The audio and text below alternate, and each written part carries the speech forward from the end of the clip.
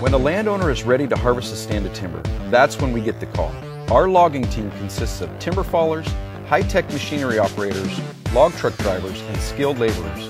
We all work together to harvest trees efficiently with as little impact on the land as possible and truck them to the local mills.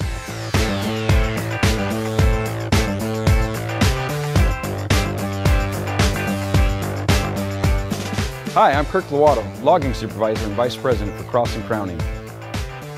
I've been working as a logging supervisor for 4 years and have 15 years of experience working in the forest sector. Logging involves more than just a chainsaw. You need to be able to develop a good plan and coordinate a large number of people and machines. Everyone has to be on the same page: crew members, foresters, the landowner, the local mill, and even a wildlife biologist or forest engineer. There are also unforeseen changes that happen almost every day. Machine breakdowns, issues with crew members, the weather. You have to be able to adjust quickly and keep everyone in the loop and on the same page. Being able to multitask goes a long way. Training is important. Budgeting is important. Safety is important. It's all important, and it takes creativity and good communication skills to make it all work together. I'm a 4th-generation logger, so this is a skill that's been handed down from my family.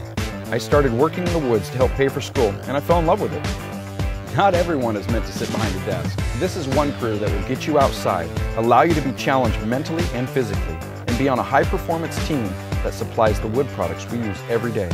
There is no entitlement in this line of work. You earn your place by working hard and respecting your team members.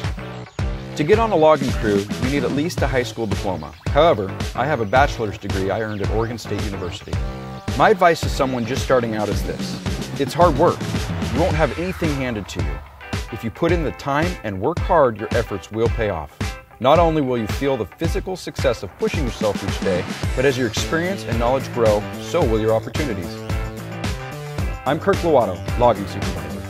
Find your path. It just might lead to a rewarding forest career.